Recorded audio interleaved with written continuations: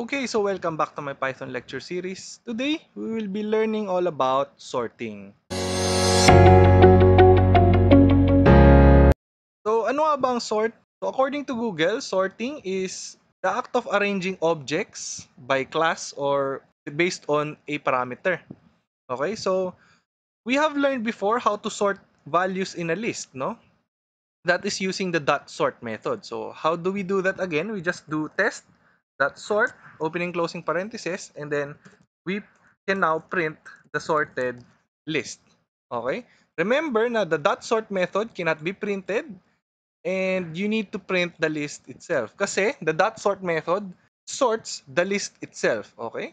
So if I run the code, you will see here na pinaprioritize ni Python yung numbers before letters and pinaprioritize rin niya yung mga capital letters before lowercase letters. Okay? So here mapapansin nyo na nauna yung mga may numbers kaysa sa mga may letters lang. And nauna yung mga may capital letters kaysa sa mga small letters lang. Okay? So ganun mag-sort si Python. So paano naman kung gusto natin in descending order, no? So nauna yung ABC, then ABC na malaki yung A and C, then susunod yung 1ABC, then 1ABC na malaki yung A. Okay? So we can pass in just the reverse parameter, no? So reverse equals true. And if we print now again our list, na-reverse na siya. Okay? So there is another parameter na we can pass in sa ating dot sort method. That is the key parameter. So, yung key is sinusort niya based dun sa key. Okay, so we can try that. So, test2.sort, opening and closing parentheses, then key equals, then we need to make a function na mag-act dun sa each of the elements in the list. So, let's say, for example, we want absolute value. Abs value na lang. Okay? Now, we need to make a function called abs value. So, def abs value. And then we need to take in one parameter. So, for example, our number is the parameter. Okay? Now, we want to return the absolute value of that number. So, return abs number. Okay?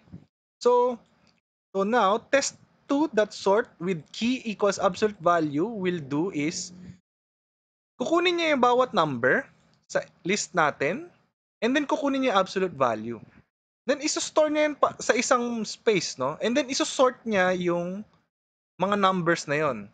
Then i-return niya sa atin yung mga original values na na-sort na.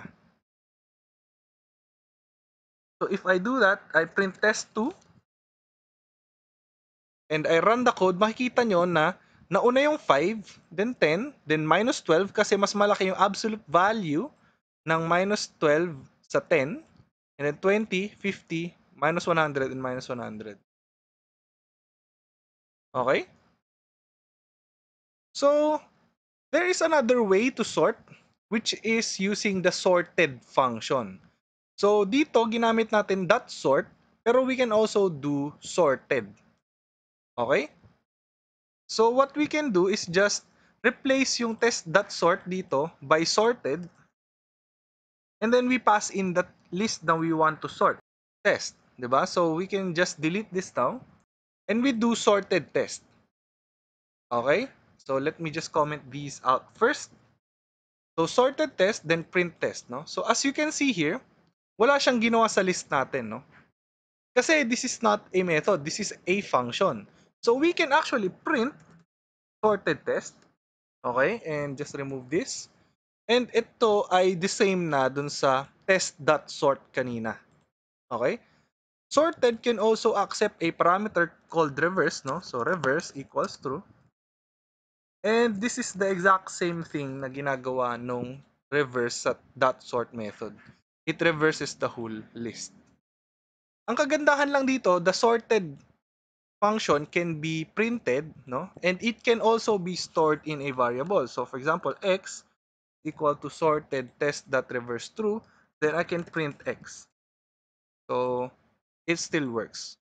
Then we can also change this test2 natin.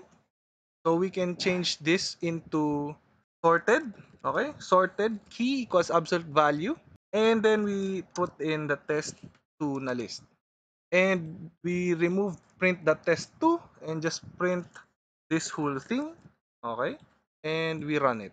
So you get the same thing. So today we have learned two ways to sort. So the dot sort method sorts the list itself, while the sorted function makes a copy of that list and then sorts that list. Okay, and we have also learned two parameters: reverse, which reverses the whole list, and then key yung ginagamit natin to sort the numbers in the list. Okay, so key is not limited to just numbers. You can also pass in functions kung saan it categorizes strings din. Okay? So I hope to see you again next time.